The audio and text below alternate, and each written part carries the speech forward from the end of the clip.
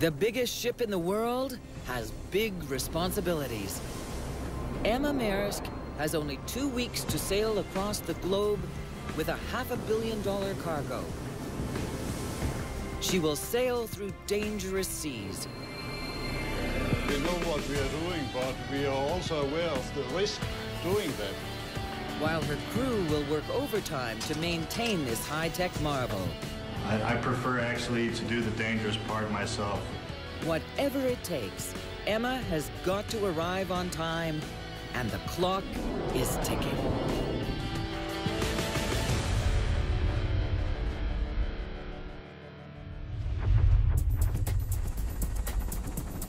It's one of the busiest ports on the planet, Tanjung Pelepas in Malaysia.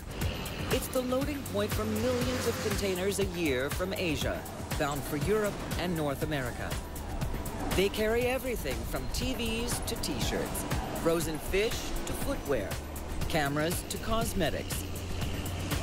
Today is a very heavy operation. We have 7 vessels on berth, and approximately we are doing about 10,000 containers. But the port's #1 job is to load the world's biggest ship, Emma Maersk. 397 meters long, 20 stories tall. Emma dwarfs everything around her. She can carry a whopping 12,000 containers. A freight train with a load this big would have to be 70 kilometers long. All on one mighty state-of-the-art ship. Her unique silhouette is all boat. A sleek hull, a soaring superstructure amidships. She's clearly built for one purpose, to move enormous amounts of cargo as quickly as possible. Without those big boxes, Emma is an empty warehouse with a for lease sign in the window. In just 3 hours, she has to be loaded and gone. Today we have about 2,000 loading and 450 discharge. And the challenge will be that we need to sail out this vessel as soon as possible.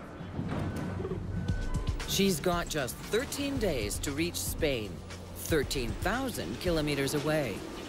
In the boxes is $500 million worth of cargo, and delivering it late is not an option.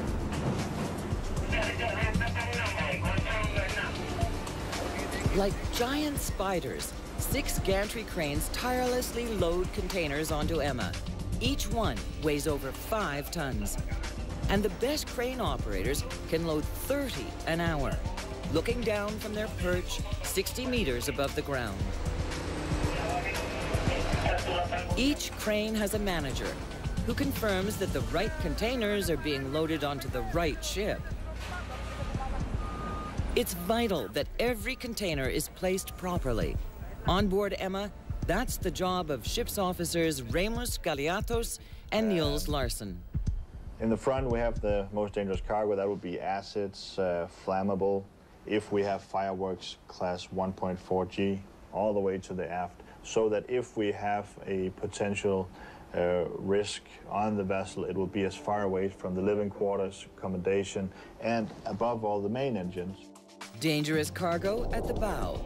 High-maintenance refrigerated cargo closer to the superstructure. Weather-prone containers packed with expensive electronics below deck. A shift could mean catastrophe, so every box must be placed and then properly secured to guarantee stability, especially if they run into a typhoon. Okay, thank you. 8 stories up on the world's widest bridge, First Officer Galeatos weighs all the factors that could delay Emma.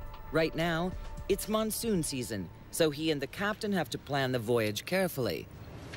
Hello, Ramos. Hello, Captain. So, are we ready for departure? Yeah, just finished. After 16 years of planning voyages, Danish Captain Jørgen Soniksen is an expert. In fact, he was born for this job. We have a history back in Denmark for seamen and seafarers, all the way back to actually the Viking first, but then later on to the big sailing ships. So you have checked all the charts and publication is in place? Yeah. Okay. After leaving Malaysia, Emma's next destination is the Suez Canal. A 9-day, non-stop voyage of 9,260 kilometers. And she can't be late. We will depart the pilot station around 1700. And then the required speed in order to arrive at Suez will be 22.7 knots. 22.7. Okay? Yeah. There you go. Based on weather and currents, they determine the most fuel-efficient route. They also consider human risks, like 21st century pirates. And again, we have made the track north of Sokoto, Yes, right, yes, in north of water, Sokoto. to stay as far as possible from the Somalian coast. I want to know... Ships try to steer clear of pirate activity, but there's no escape from the Strait of Malacca, their only route to the Indian Ocean, and the most active area of piracy in the world. What have the chief officer told you about the departure time? How far are we? 1500. 1500 still? More or less, yeah. Okay, Yeah, and what time is the pilot order? Same for 1500. Finally, loading is complete, and together the gantry cranes pull away from the ship. 15 stories above the dock, Captain Sonicson has a bird's-eye view of their departure. All cleared of the puller. Last With him night, is a local pilot, all headlines. who by law must help guide Emma safely out of port. Thank you, and tell me when the thrusters are clear. All right, pilot, we are going out. And Emma will need all the help she can get.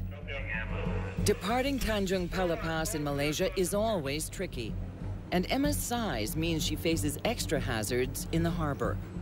She has to be pulled away from the dock and turned 180 degrees before she can start her engine. 2 tugboats assist the ship's 4 starboard hull thrusters that push Emma sideways with powerful jets of water. The harbor's shallow, muddy bottom is dredged constantly, but Emma's size, weight, and draft are a deadly combination. Contact with the soft bottom could rip a hole in her hull. Her journey would be over before it's even begun. Captain Sonicson has to be very cautious. We know what we are doing, but we are also aware of the risk doing that. I'm just making sure that we are keeping ourselves in the middle of the fairway due to our restricted draft. Okay, second, tell me when the propeller clear. Emma completes her turn, and the world's biggest propeller, 10 meters in diameter and weighing almost 130 tons, can now go to work. If all goes according to plan, it won't stop turning for 9 more days. But the sea has plans of its own. As Emma leaves port, a monsoon rolls in, turning the visibility to almost zero. I can't see her, not yet. Port 10. Port 10. Midship. Midship. Steady signals, please. The mist hides dozens of ships. A collision could spell disaster, but Emma's navigation system identifies the position of each vessel. It's a beacon every ship has with the name and call sign and data of the ETA and where they're going. 30 minutes later, as the monsoon blows by, Emma finally clears the port. The pilot disembarks, and she can now accelerate to her cruising speed of 40 kilometers an hour.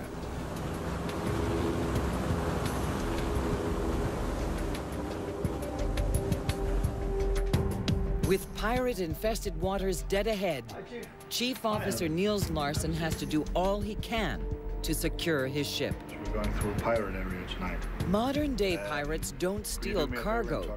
They capture crew for ransom. I'm sure that we need to rig for pirate precautions. In the past month, there have been 4 attacks on smaller ships. Emma's best defense is her size, but the crew still lash high-pressure water hoses to her railings. They're not cannons, but they can shoot a blast of water hard enough to stop a pirate in his tracks. As Emma enters the Strait of Malacca, she's locked up tight, the hoses turned on, and the crew waits out the night.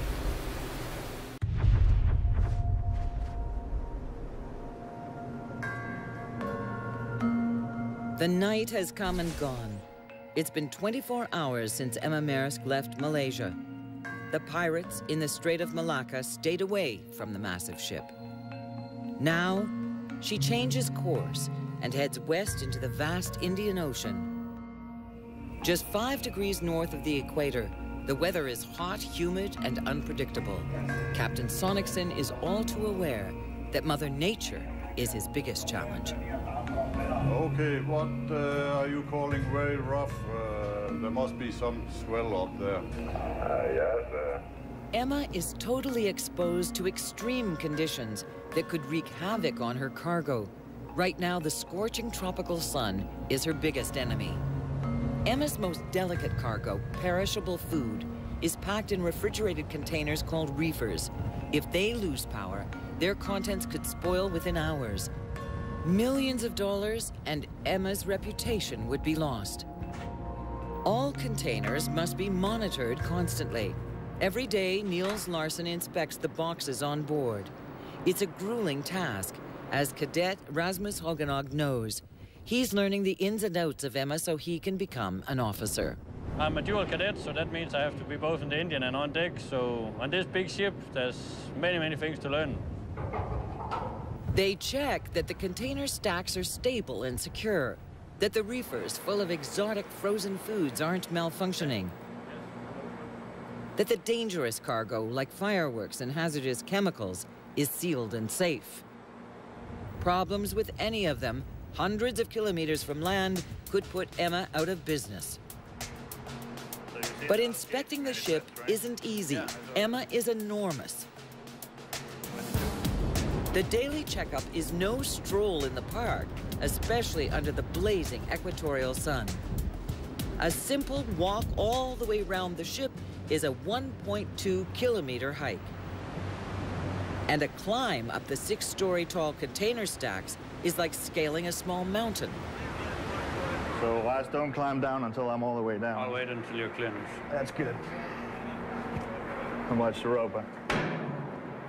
Checking on the cargo below deck is a harrowing 6-story descent into the bowels of the ship. It's dark, and it's not for the faint of heart. And again, when you're walking down here, watch the gaps. You could actually fall in between. Yeah, that's right. Okay. If the containers are paramount, equally critical are the lines holding them in place. If the stacks are unstable, Emma could capsize. Alvin Serenilla and Sammy Abongan have 40 years at sea between them. They know Emma's size helps keep her stable, but they leave nothing to chance. It's good because I cannot feel any rollings and not so much pitching and rolling, so I don't feel seasick this ship. Checking all the lashings, make sure that's all tight, so we have to check it every time, especially when we have a long voyage. While the able-bodied seamen sweat it out in the heat, the refrigeration units work overtime to keep their cargo cool.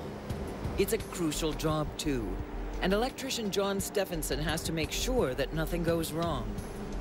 He's got 176 reefers to babysit. Emma could carry 1,000. Each one is packed with expensive foods like caviar, chocolate, and New Zealand lamb. You can see the temperature is minus 20 degrees Celsius. Some of them can go down to minus 35, and we have some special reefers we call the super freezer. They go down to minus 65 degrees Celsius. Sensors monitor the temperatures of the containers. Today, one of them triggers an alarm in the unit, and it's relayed to a computer terminal in the control center. And here you see there is an alarm. I can go and highlight it. I can watch what is the alarm. If it's serious, some of Emma's valuable cold cargo could be in jeopardy. I can see that it is a minor fault, so there is nothing to be worried about. The dangerous cargo containers don't have sensors, but they get a meticulous once-over. Because their contents are toxic, sometimes volatile, a tiny crack could lead to a big explosion or a poison gas leak. Day in, day out, Emma is inspected from bow to stern, top to bottom. Today, at least, above deck, Everything is in order. But below deck, there's more to worry about than just containers. In the center of the ship, right below the superstructure, sits the world's largest diesel engine, the heart of Emma Maersk. It weighs 2,300 tons. Its 14 cylinders produce 110,000 horsepower, as much as 1,100 cars. Chief Engineer Michael Swart and his team have one big job: keep the world's largest engine running to power the world's longest propeller shaft that turns the world's biggest propeller. We're right now in the shaft tunnel of the Emma Maersk. We are walking next to the shaft. As you can see, the shaft is rotating. It's rotating at 84 RPMs, the same speed as the propeller is in the water.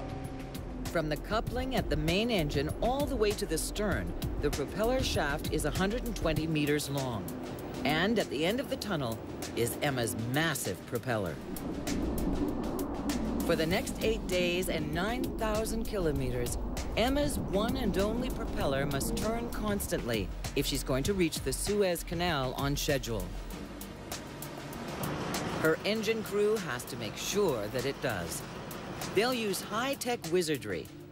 Over 8,000 sensors that monitor everything from fuel consumption and exhaust emissions to the performance of all 14 cylinders.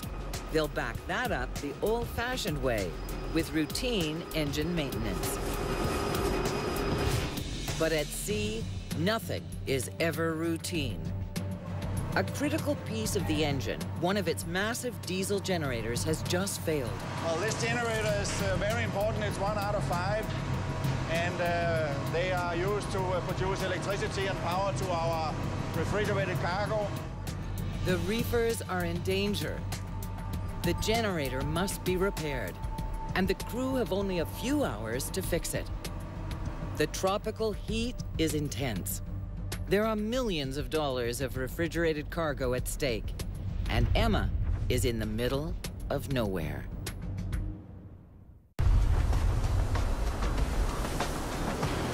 Emma Maersk is engulfed in the searing heat of the Indian Ocean, carrying millions of dollars in frozen food, and she just lost one of her generators.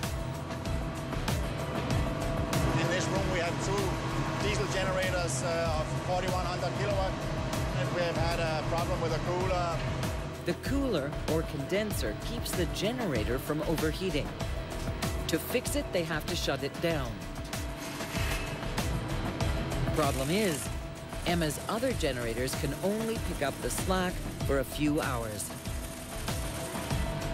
Then, the stress will become too great.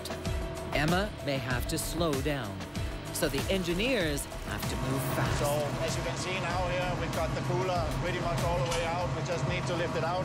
So, of course, we take precautions. We can't have air on, all the cooling water is shut off.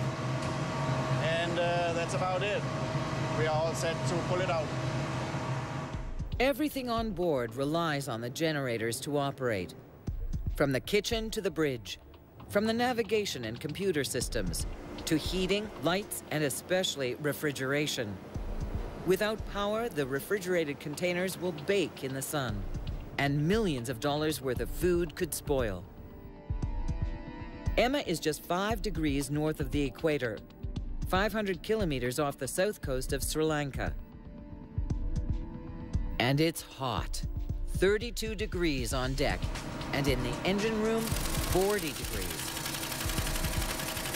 The condenser weighs more than 400 kilograms. In the blasting heat, it feels like a ton. 6 hours go by. 6 hours of sweat and toil. But at the end of it, the generator is back online. The cold containers are safe, and the generators are still pumping power throughout the ship, especially the galley, where dinner is just about to be served. For the appetizer, and then we'll have... Jan Muller has been a chief steward for 25 years and knows what it takes to feed a hungry crew. The kitchen is one of the most important on the ship. If you have a lousy cook and lousy food, then The ship is not running proper. Today, Jan and his crew are preparing a special meal. It's Saturday, the symbolic end of the work week, even though there's no such thing as a day off at sea. Working on a ship is a real full-time job. 8 weeks on, 8 weeks off. It's a part of the social welfare aboard the ship to make such thing win like this. People are looking forward to it, that's for sure. Creature comforts like good food and a soft bed aren't just perks. They're absolute necessities. Special meals and drinks like non-alcoholic beer help distract the crew from the stress and monotony of life at sea. After dinner, off-duty crew head upstairs into the superstructure to relax in one of the ship's recreation areas or in their quarters. Like everywhere, there's a hierarchy on the high seas. The captain and chief engineer get the penthouse suites. Then it's the senior officers, junior officers, engineers, seamen, and cadets. In all, there's room for 30. There are also 2 TV rooms, an internet cafe, a full gymnasium, and of course, the laundry room. For a sailor, life on board Emma isn't bad. But they are at sea. And sometimes things go wrong. A fire alarm at sea is a chilling sound. Emma may be a tough ship to sink, but a fire could bring unthinkable disaster. But this time it's only a drill. The crew musters in the control center. We have a reported fire in... Nobody has ever fought a fire on a ship Emma's size, so training for one is extremely important. In this drill, the fire is located in a dangerous cargo container at the bow. Poisonous fumes could spread throughout the entire ship. Every fire is different when the cargo is dangerous. Until they know how to fight this one, an advanced team is organized to cool the container and control the fire. I need you to prepare a set of hoses from here and start cooling as soon as you can up here. And you have a radio? Yes, I have, yeah. Very good. Up on the bridge, the first officer changes Emma's course, so the wind will direct smoke and fumes away from the ship. It's also your course to port, so the wind will blow through the port side. Roger that. We'll alter the course so the wind will blow from the starboard to the port. Down below, the fire has been identified. It's a toxic chemical fire. To fight it, a smoke team throws on the gear that will protect them from the fire and the poisonous fumes. John, how are we doing with the hoses? While the advanced team moves forward. I have 6 guys dispatched for the bay number 6 to prepare 3 hoses all in all. 2 for cooling and 1 for the container firefighting equipment. With no time to lose, Niels rushes forward to observe the fire drill. You drill the hose, we will put on the hose, we'll have a loose hose without pressure. John, where's the hose without pressure? When the smoke team gets to the fire, the advanced team is already hosing the container down with seawater. The smoke team approaches cautiously. They don't know what to expect. They've been well trained to stay low, to keep below the smoke and toxic fumes. A steel plate stands in for the side of the burning container. They drill a hole in it with a high-speed drill and insert a high-pressure water hose called a spike.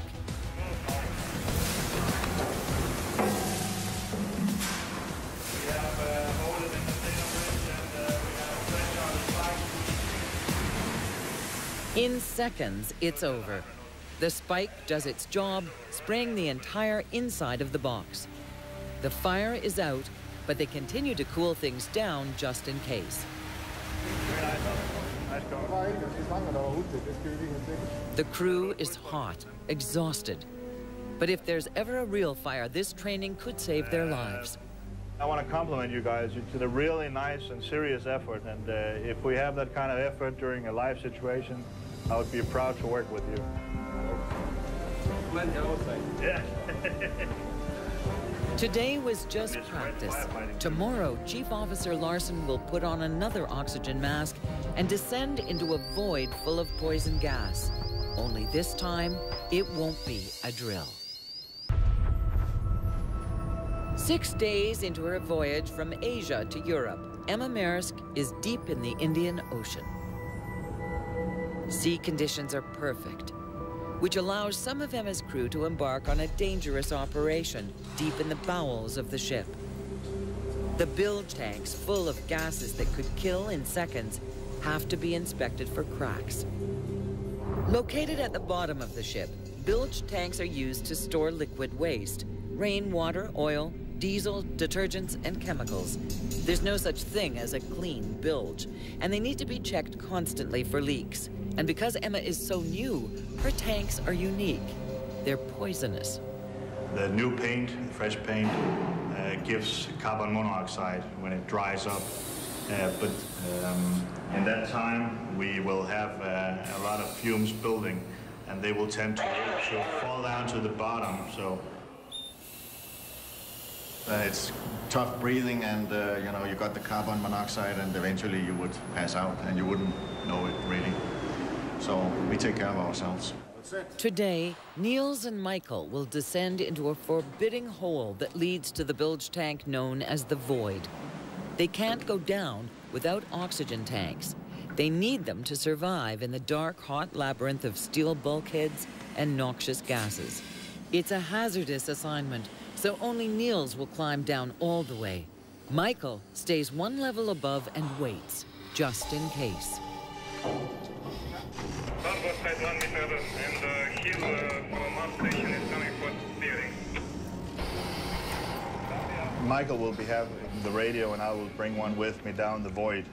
And he will have contact with the bridge. I will let him know how many levels I go down, so he knows where to find me if something goes wrong. Starboard side 1 meter, and heel from our station is coming for steering. Green light for us to roger up.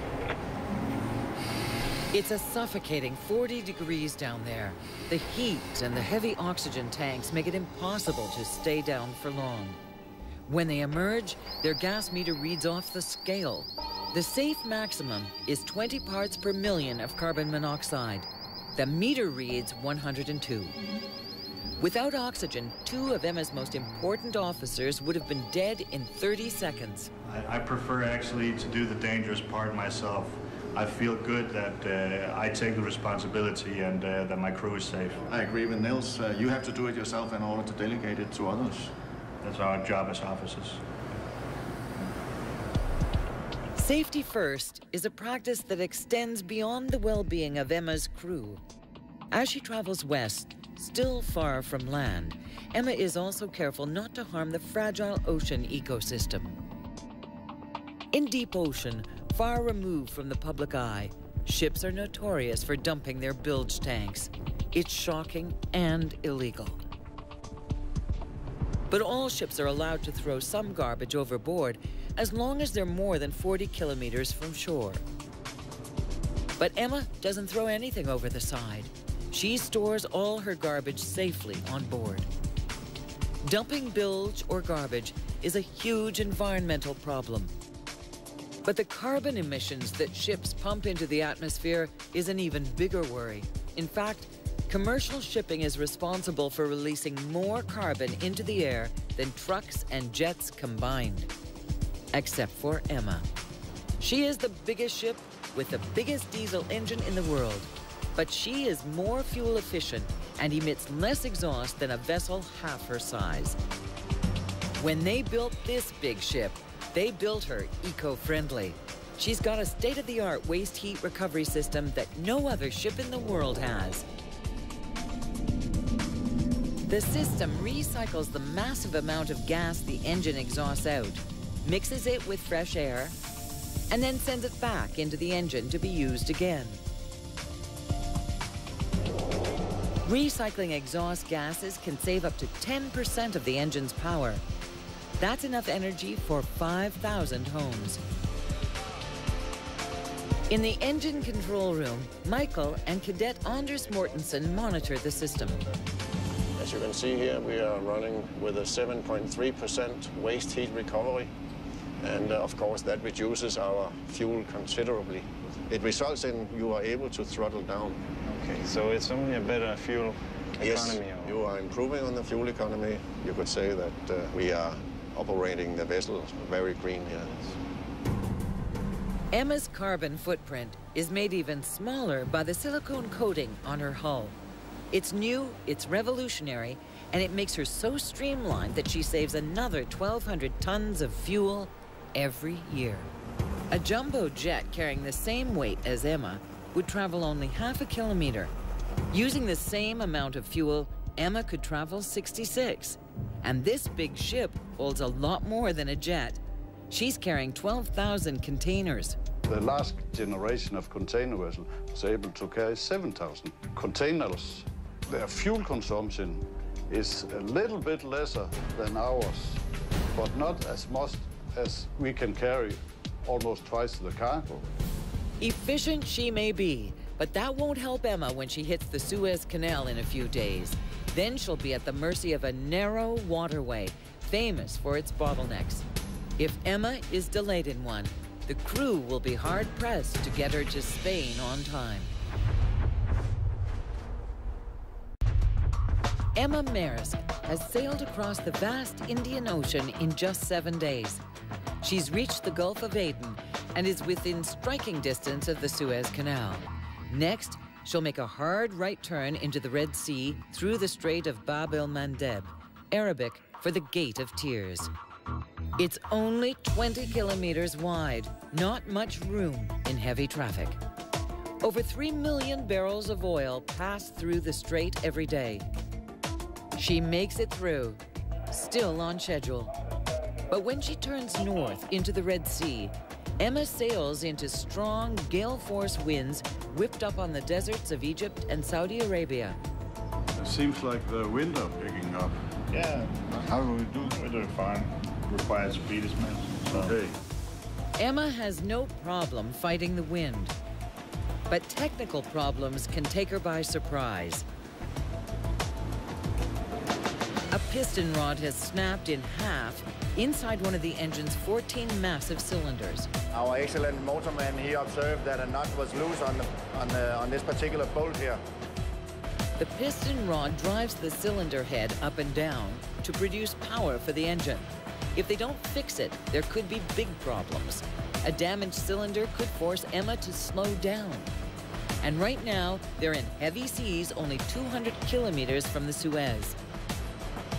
We could have continued, but it would have most likely resulted in a damaged cylinder head.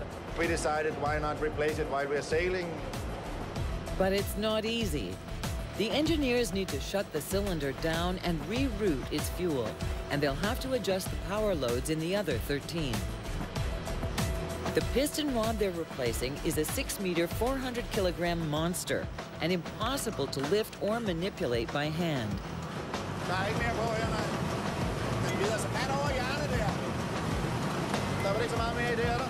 But they fix it. In less than an hour, the new one's in. Number 14 is back up, and Emma never lost speed and didn't burn any extra fuel.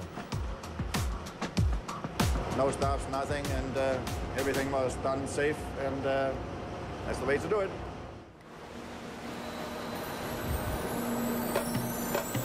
Once again, Emma has dodged a problem, and she hasn't lost any time.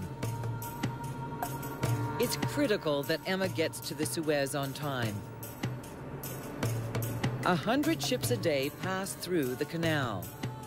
But it's so narrow, they can only travel in one direction at a time. They go in convoys of up to 30 ships. If Emma misses her convoy, or if it's delayed, her $500 million cargo could be late.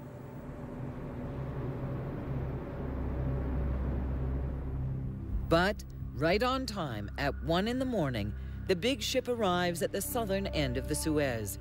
Her convoy through the canal is due to leave at first light. Tonight, she'll rest. For the first time in almost 5,000 nautical miles, the captain orders Emma to slow down. She's been going for 9 days. Everybody used to slow ahead. Slow ahead. They look for a parking spot for the world's biggest ship. We are going to stay at anchor at number 27. That's this one. That's a good position. Very good position. Emma's been given an outside berth. Now, she just has to drop her 130-ton anchor, one 200-kilogram link at a time.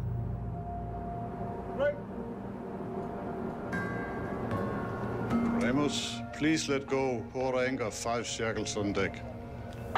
5 shackles on deck, port anchor.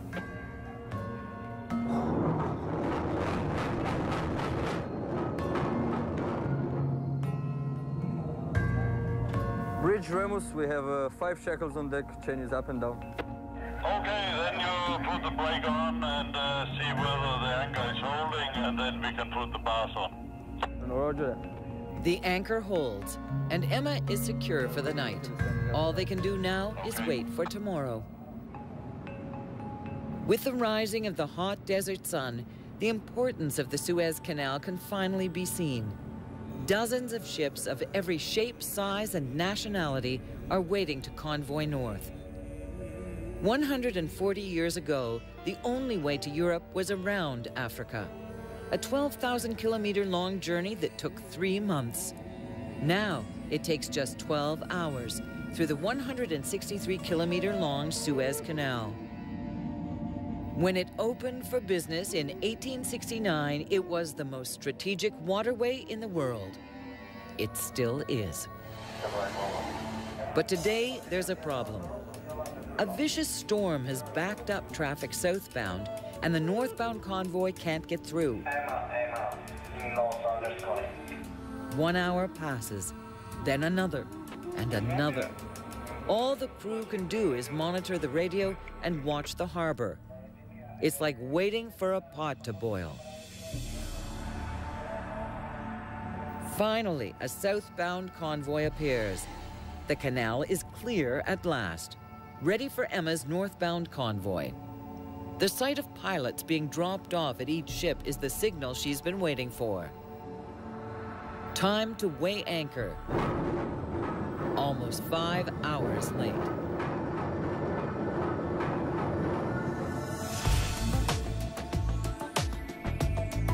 But at a controlled speed of just 9 kilometers an hour, the Suez still can't be rushed.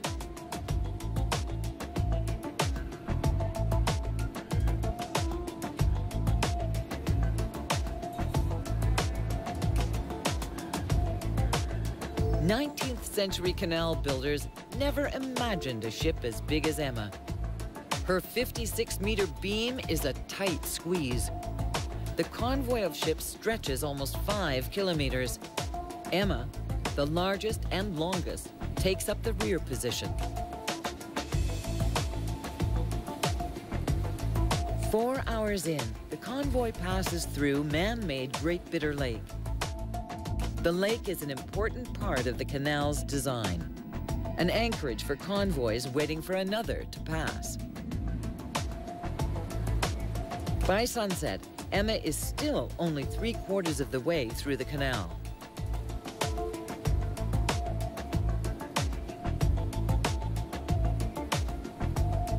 The desert evening is beautiful. But to Captain Sonicson, it's just another reminder that he's now behind schedule. There are clients in Spain relying on him, livelihoods that depend on the goods he's delivering. He has to find a way to get there on time.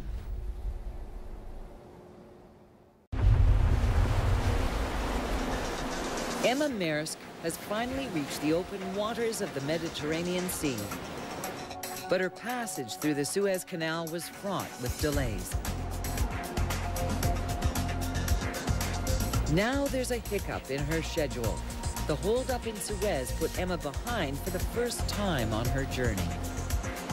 Algeciras, Spain, is still about 3,500 kilometers to the west. The big ship will have to burn more fuel in order to speed up and get there on time. Captain Sonicson has to figure out just how much faster Emma needs to go. He analyzes everything from ocean currents to headwinds to calculate a new speed. Good morning, this is Captain. Please adjust to 9.5 RPM. 9.5 RPM. That's an increase of 11 RPM. She'll burn more fuel, but Emma is back on track. 3 days later, a landmark, the Great Rock of Gibraltar, gateway to the Western Mediterranean. We are just on track and on schedule, yes. I will reduce to 60 RPM. Algeciras is one of the busiest ports in Europe and one of the toughest to navigate.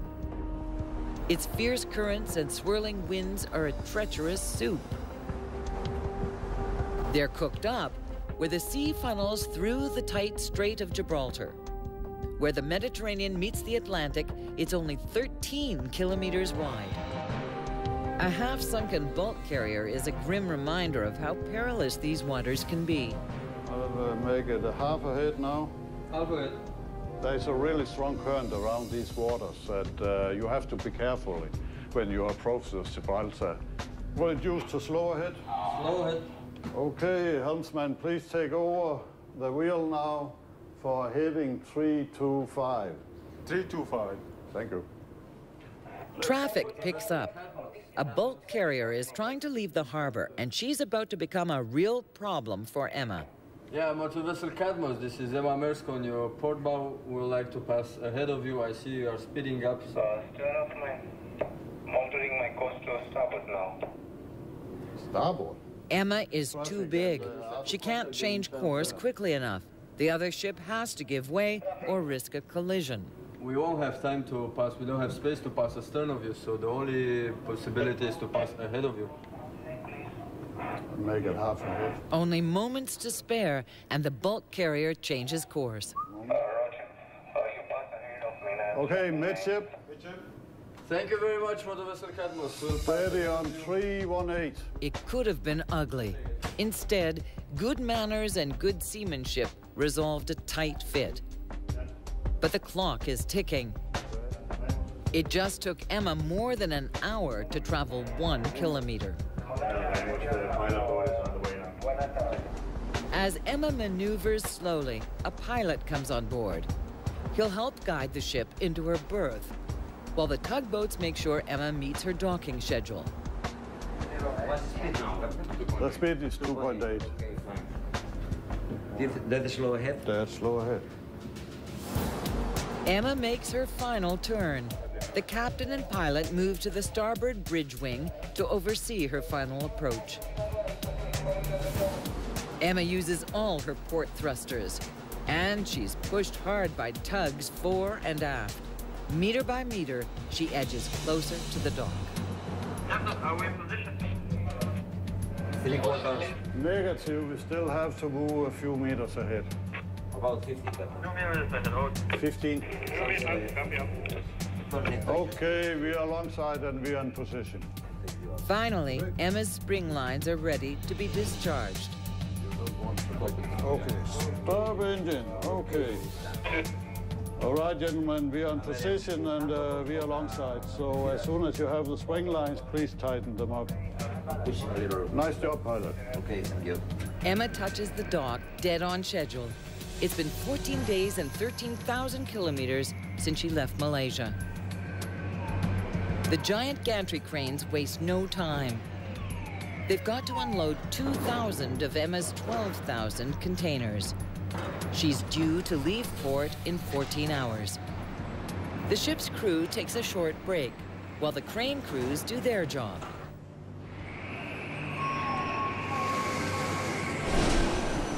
Then it's back to work. Chief Officer Larson wants to squeeze in a lifeboat drill. Chief Engineer Sort has another cylinder to repair. And Chief Steward Muller is cooking up another special dinner before Emma leaves tonight. And as you can see, very juicy. But all Captain Sonicson can do is wait. Neither he nor his great ship, Emma Maersk, belong in port. They have a schedule to keep. Without a schedule, we would not have a vessel. And without customers, we would not have a vessel. This year alone, They will travel 315,000 kilometers. That's like circling the globe 7.5 times. For Emma, the journey has no beginning and no end. She was built with a single purpose: to deliver the world's commerce on time, on budget, and never stop.